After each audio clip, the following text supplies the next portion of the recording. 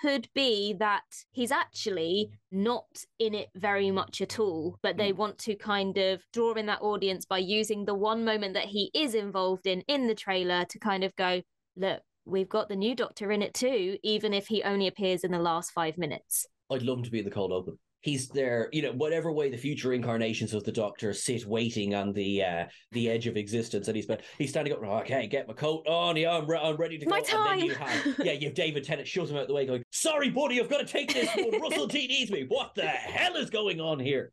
Cut to the titles.